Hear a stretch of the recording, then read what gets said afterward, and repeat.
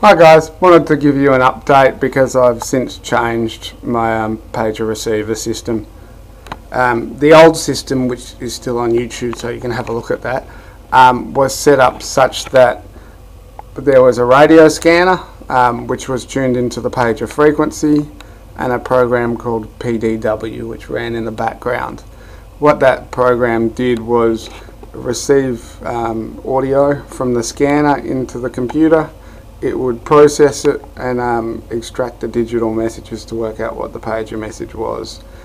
It would then send an email just to say there's a new pager message and what the pager message was, and the computer would interpret it. That worked well, but there was a lot of overhead for what it was trying to do, so I've since changed both the computer that ran it.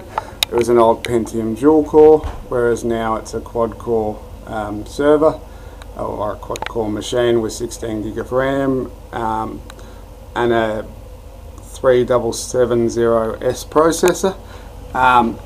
So that runs my home automation system. The lights and everything else is still pretty much the same. The difference is the radio receiver is now a dedicated pager receiver. This is a WIPATH PDR 3000 paging receiver, which there's an aerial in the roof that comes into a signal amplifier and then runs into the aerial line in here. The signal's then processed and fed out through a serial port, which is this one here. That runs down my cable track into this computer and it processes the message directly. So it just skips a few steps and is a lot more efficient.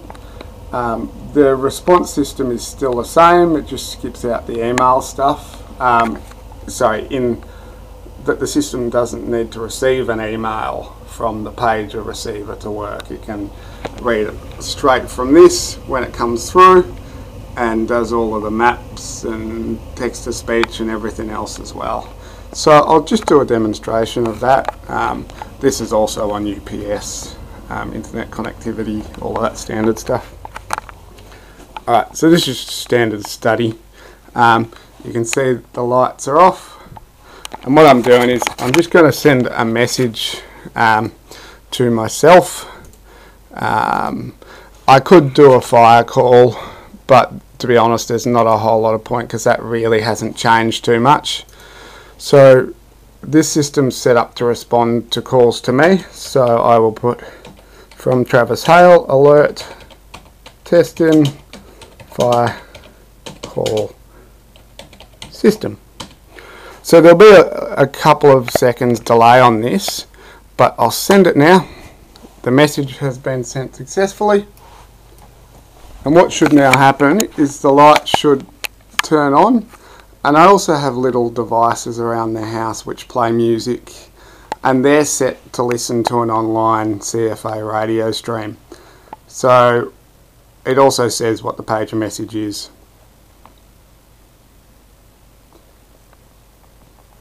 There's a bit of a delay. Pager message, alert testing fire call system. You can see the lights have come on.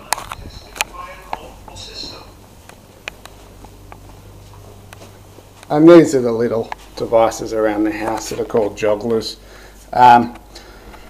That's set it as well, and what this one is set to do as well is once that happens it tunes into a CFA radio stream, so we can then hear what those messages are.